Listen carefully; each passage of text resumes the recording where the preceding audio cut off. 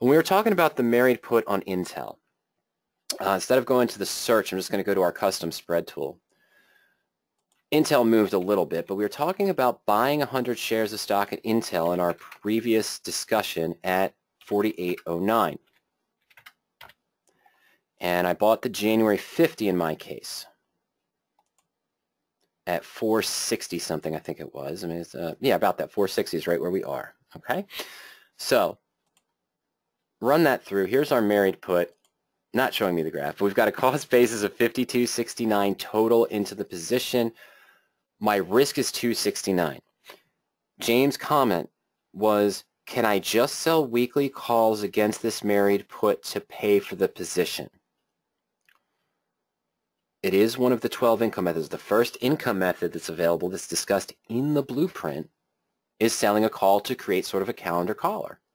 I do that after the stock moves up, though, not right away. Why? Because doing a weekly series on something like Intel, that's the only premium that makes sense. Really, it's the 48.50. I mean, the 50 is only at 3 cents. That's not worth it. 8 cents even for a 7-day trade, that's probably not worth it. Maybe the 49. 48.50's got 34 cents, right? It's just under that 0.7% I was talking about, which is the average return for a weekly covered call across the entire market. So let me go ahead and sell the 48.50 call on the stock that's moved now. It's trading at 48.08 for the next 7 days. Remember, my risk was 5%, unlimited upside profit potential. Put in the call now. Max return of 0.3%. Whoa, that's wrong, isn't it? Risk can't go up if I sell a call. Actually, it can. Your risk goes up to the upside. If you force the trade too soon and at too incorrectly of a strike price, remember you only got 34 cents against the 260 you were risking. The risk now is if the stock suddenly gaps up and on Monday is trading at 53, I'm at pretty much near 70% loss I would have had on the downside. The premium you collected reduced the risk this direction, but because it's done at the wrong strike price for too little of a premium, it increases the risk in the direction you thought the stock wanted to go. Investors say to me, well, Mike, isn't a married put trading against yourself? You're buying a bullish stock, but you also bought a bearish asset that's wasting in time. No, I bought a long-term insurance policy so I don't suffer that 10, 15, 20% loss. I might only suffer a 5% loss. I bought it out in time, so it's a second working asset that as the stock moves up and down, I can manipulate because I'm not forcing myself into the rapid time decay of the, last 30 days. Okay? Is this trading against myself? No, this is ensuring an investment.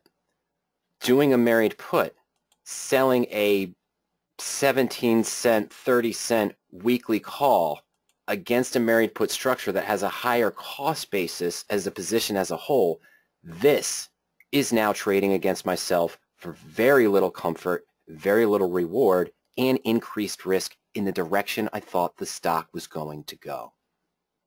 Okay?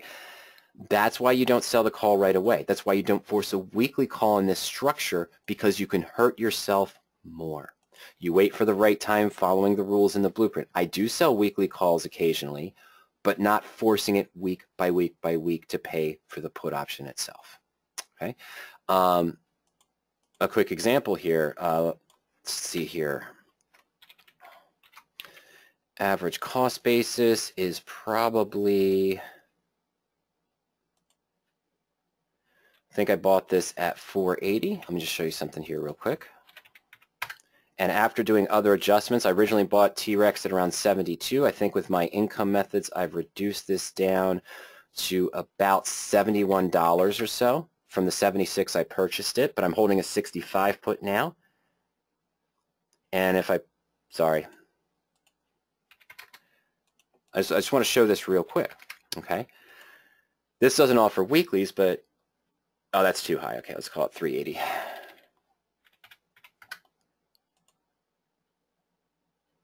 That's better. No, it's not. Oh, I'm sorry. No, it's not. That's 280. Sorry, folks. Okay, anyway. After multiple adjustments, even though I bought the stock at 76, it's down to 72. I've lowered the cost basis from 76 down to 71. I'm holding an October 65 put with about this risk in place. Okay. Now,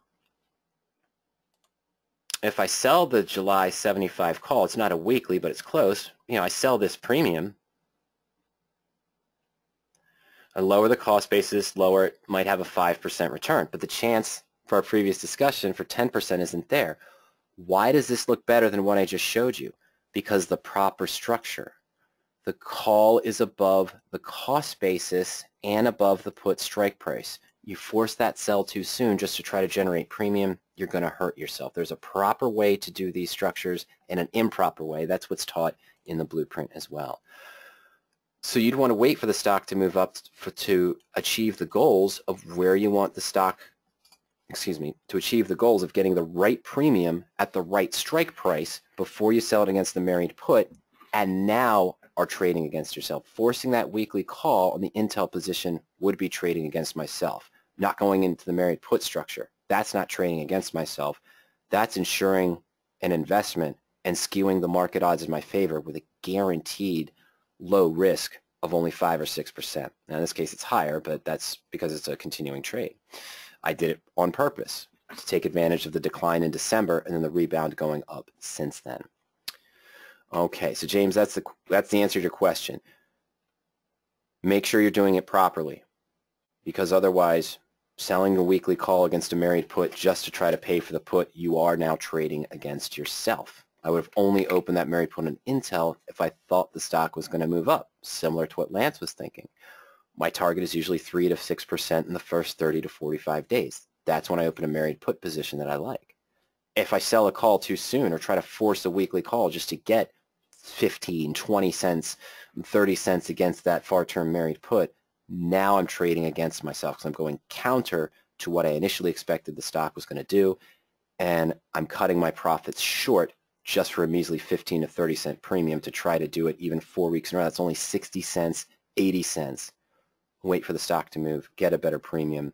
The targets we look for, that's what's discussed in the blueprint for all 12 income methods. Not just selling a call. That blueprint discusses when we would use all of them and how to manipulate the put option as well.